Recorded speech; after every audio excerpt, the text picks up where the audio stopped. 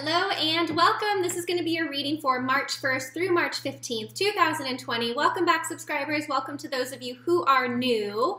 I so appreciate your likes, subscribes, and comments. I love how active you guys are on the channel, and you've been so friendly and appreciative and supportive of all the other comments. I just love reading through those and seeing you guys interacting with one another. So thank you for taking the time to do that.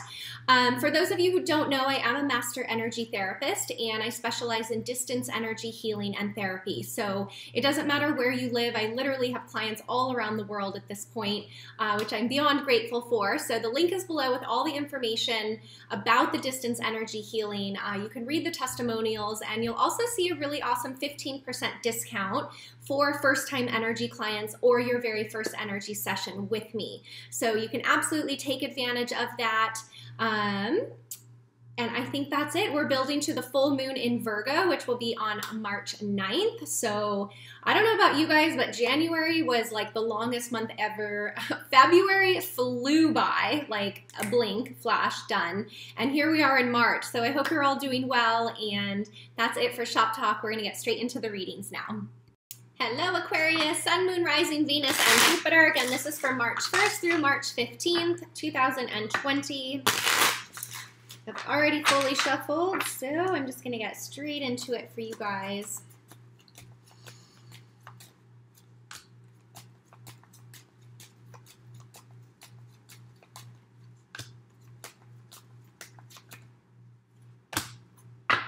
Wow, okay, Aquarius, starting out with the 10 of Swords. So something is ending for you, definitely.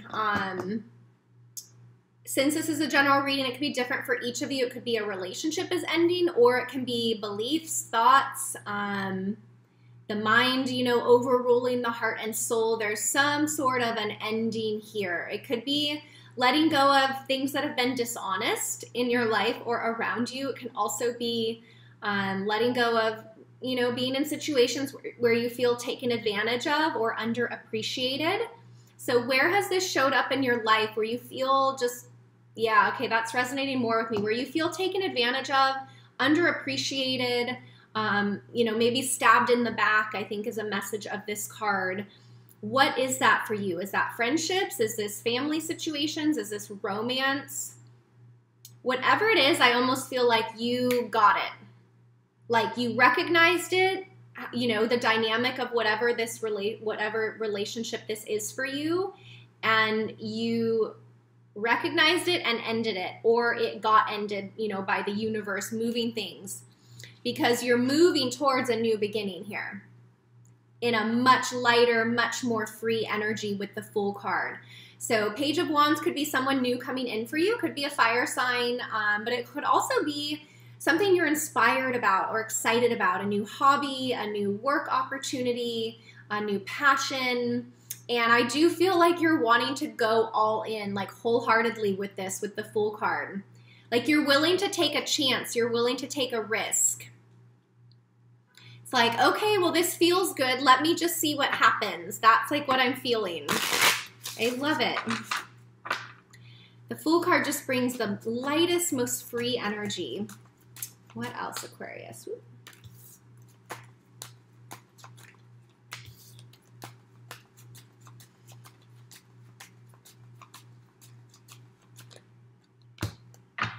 Yes, okay. So you're moving towards a decision about something. You've got this new person, you've got this new passion, this new idea. You're willing to take a chance or risk, and you're going to be here making a decision as the details get worked out, okay? So I feel like it is going to take a little bit of effort and time and investment on your side, whatever this is. But the outcome is something more solid than the Page of Wands. So Page of Pentacles here is really something with more of a foundation that can grow into something with longevity.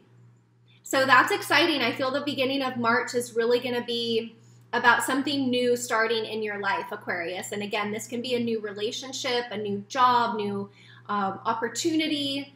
But I feel you're excited about this. Whatever this is, you're excited. And that's why you're willing to kind of put in the work and iron out the details and take your time with it. You're okay with not rushing. And that's why this is such an important card, because letting go of whatever this was for you literally freed you up to allow whatever this beautiful thing is coming in for you.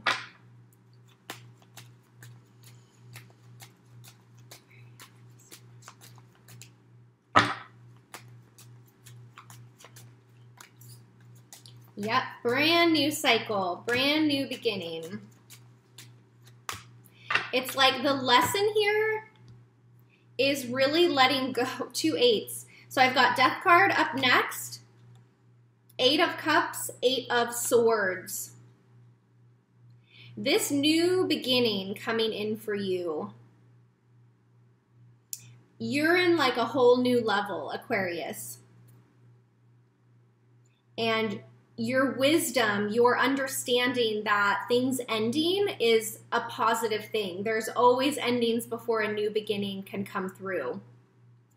And I just feel you're not willing to keep the blindfold on anymore. You're not willing to invest into things that aren't 100% fulfilling for you.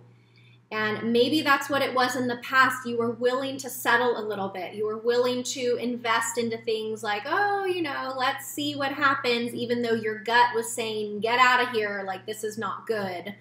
I feel you've really risen above that, because this is what I feel is ending for you. This Death card is ending the energies that these cards bring, which is walking away from things that are not fulfilling and not being the victim or keeping blindfolded or not willing to really see the truth about things.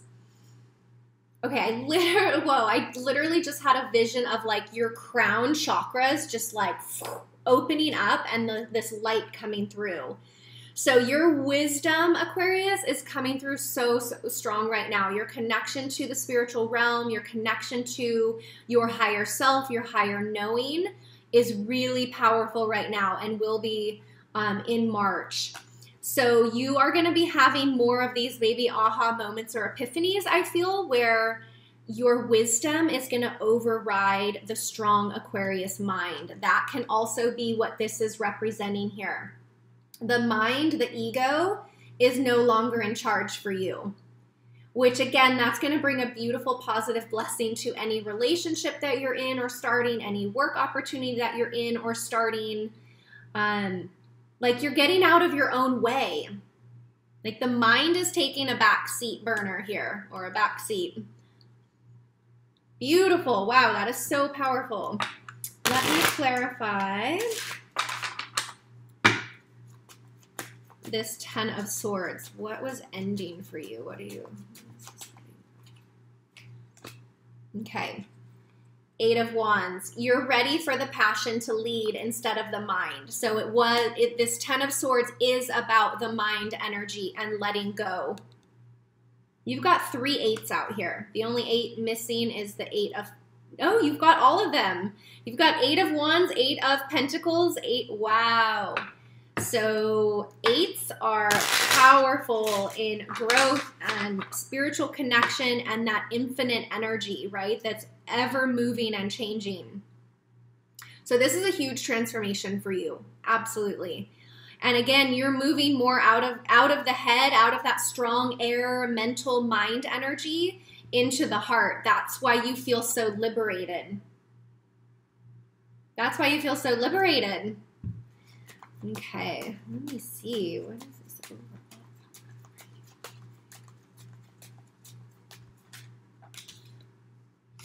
Yep. No longer willing to settle or look the other way or not know the details. Like you're ready to really feel and honor and communicate and bring forward your best. I mean, look at this is some very challenging mental energy that you're breaking through and letting go of. Very, very heavy, which if we allow our minds to, you know, run away with us, it absolutely will. And the mind will always take you to places that are not so positive unless you're absolutely on top of being aware of those thoughts and where that energy is going. So you're really transitioning out of head into heart, I feel, or into soul and spirit. Again, with that beautiful crown opening that I saw. Amazing. Oop, there it is. That was quick. What is it? Yes, ideas and inspiration. These ideas and inspirations you're going to feel. They're not coming from the mind. They're going to be coming from your heart, your soul, your higher self, the wisdom, your inner knowing. Which again is kind of like, that's a brand new page for you guys to lead with that sort of energy. Beautiful reading, Aquarius. I love it. I hope that resonates with you. If not, no worries. You can watch your moon sign, your rising, your Venus, or your Jupiter.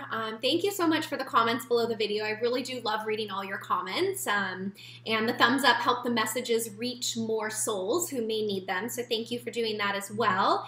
And if you missed the intro, I am a master energy therapist and I specialize in distance energy healing and therapy. So it doesn't matter where you live. I literally have clients all around the world at this point. This is my full-time work. So thank you for keeping me so busy week after week after week.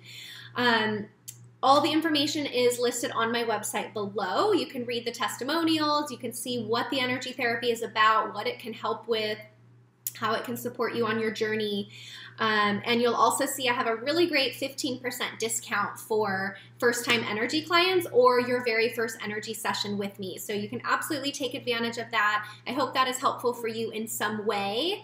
And you can email me if you have other questions, or something doesn't make sense. So I think that's it, Aquarius. I'm wishing you a wonderful start to March, and I will see you guys back here for the second half of March readings. Take care.